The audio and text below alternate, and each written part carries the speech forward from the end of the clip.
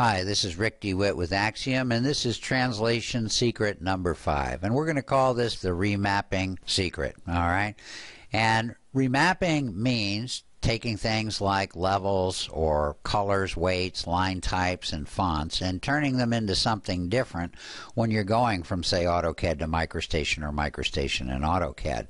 And the reason for this is that AutoCAD shops and MicroStation shops usually create things a little differently. For example, line types in MicroStation and AutoCAD are different, so you might want to change a line type used in MicroStation to something different in AutoCAD, or vice versa. And you control these through the Save As dialog box in MicroStation. So we're going to go to File, Save As, and we're going to take Save As Type, and we're going to click that button, and we're going to choose the type we want to save. I had an AutoCAD file open, so we're going to save it to MicroStation V8 DGN format. When we do that, the Options button, if you click it, will open a dialog called Save As V8 Options, and on there you have several tabs, and the first one is Remap, and this is where you can control remapping of these 5 categories of items: levels, fonts, line styles, colors, and weights. We do it, or the MicroStation translator does it, with a CSV file. But since CSV files are a little hard to read, you can create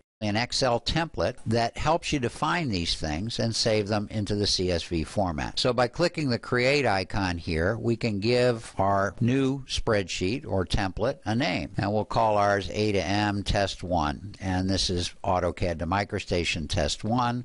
It'll give it a CSV extension, and then it'll open it up in a template with an XLS extension. And for each of the 5 categories, we have a tab for levels, one for colors, weights, line styles, and fonts. And each one of these categories you can map, for example, the AutoCAD, in this case, line type, to a V8 output line style, a standard numbered line style, or a custom line style.